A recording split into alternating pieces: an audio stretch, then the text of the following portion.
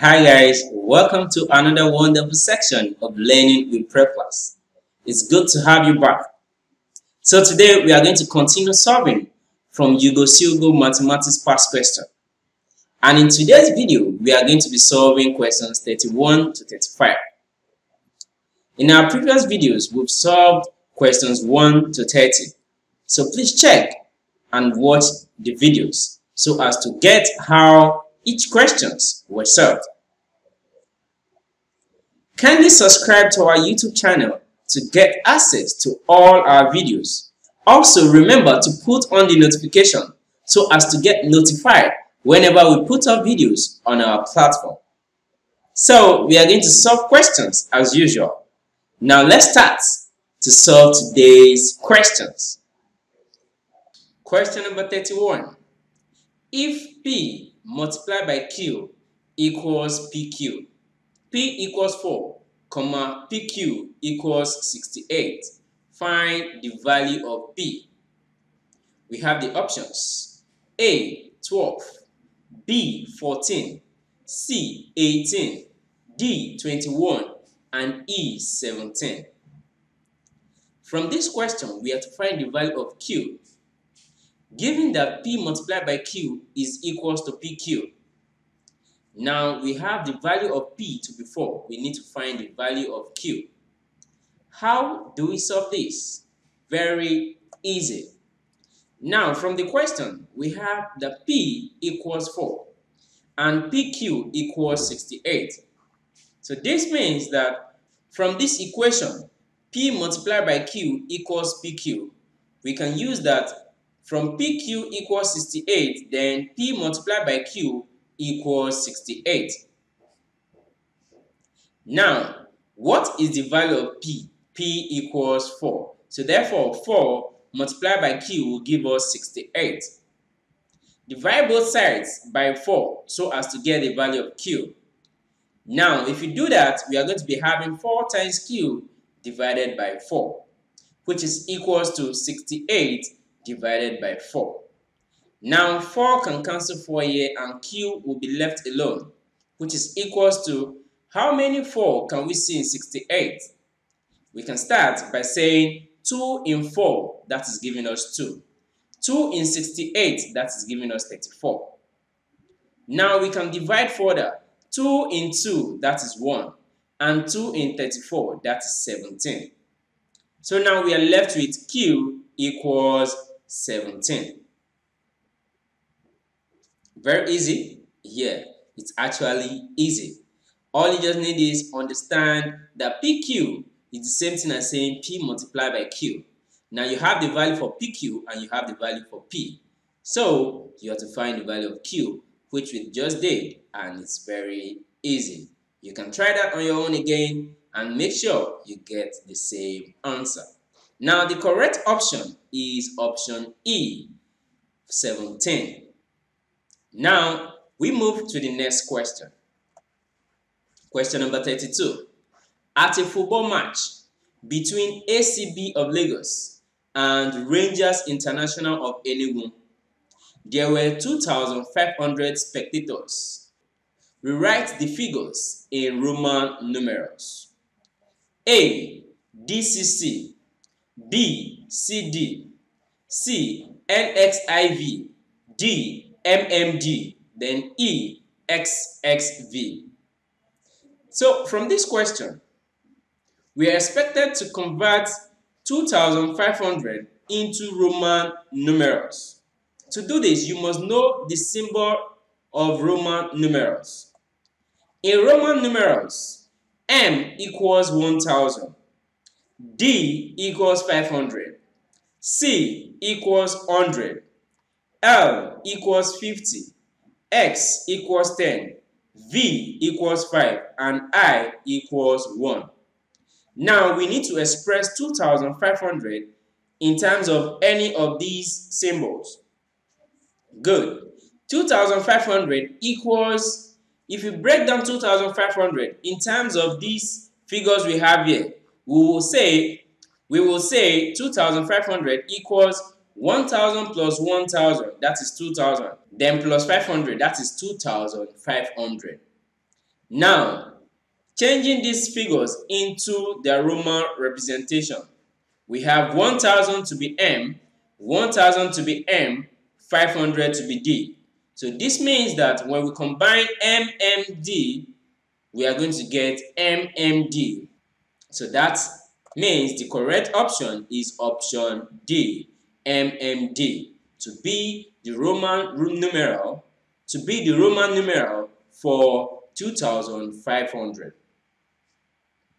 The next question, question number 33.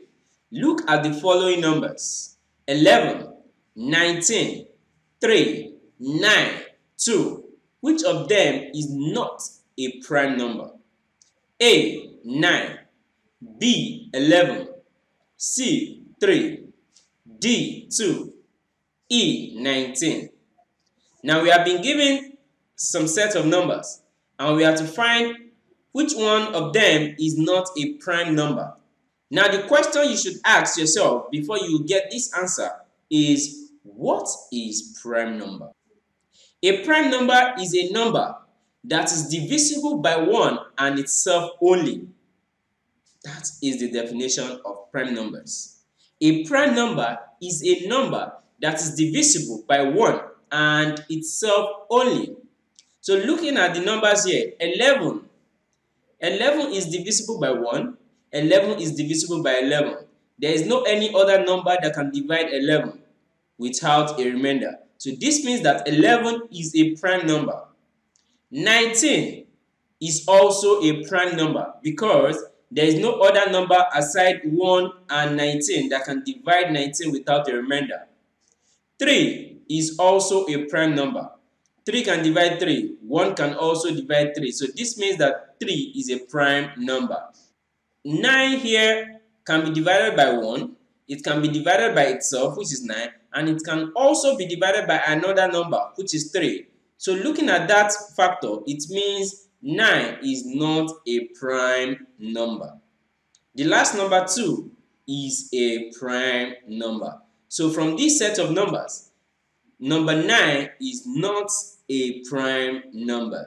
So with the definition of prime numbers, it will be easy for you to identify the number that is not a prime number. So the correct option is option A, 9. So the next question here is question number 34. There are 500 pupils in St. Andrew's School, Apapa. If there are 1,500 pupils at St. Christopher School, Surulere, find the ratio of pupils in St. Andrew's School to those at St. Christopher School. Remember, ratio means fractions.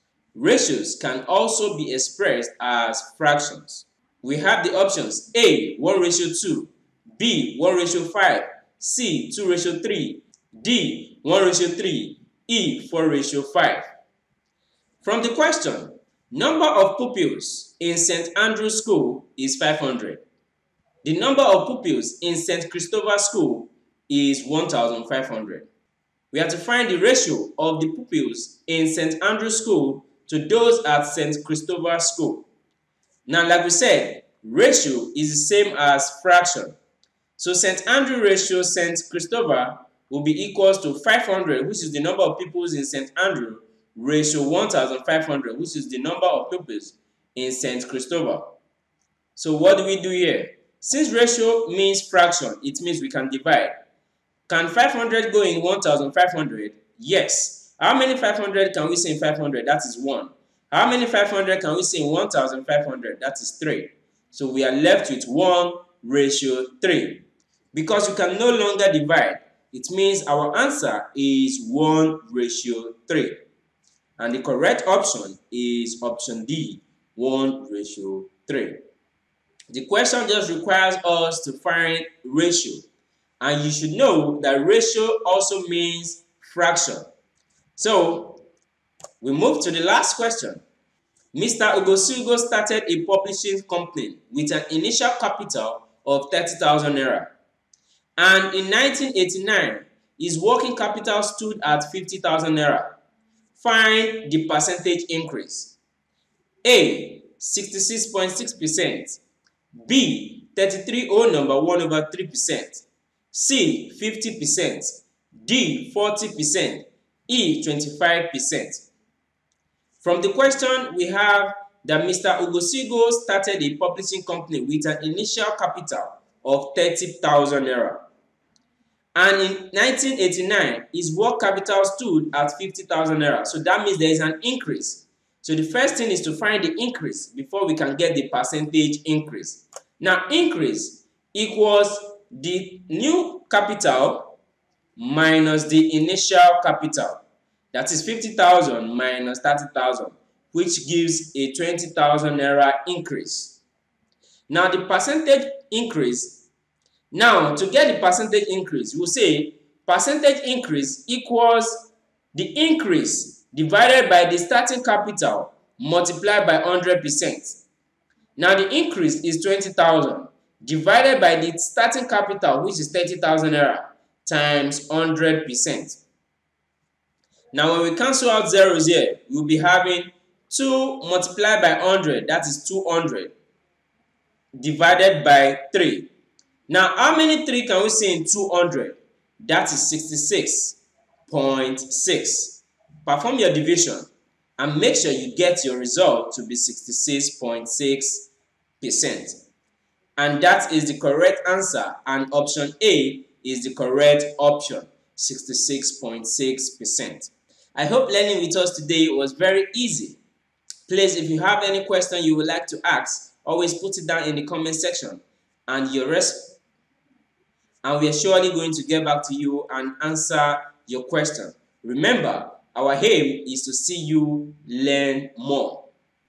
Don't forget to like this video and make sure you put down your comment about how you feel on this video. If you have any question, kindly put it down in the comment section and we are going to get back to you. So thank you very much for learning with Prepclass. We'll see you in the next video. Bye.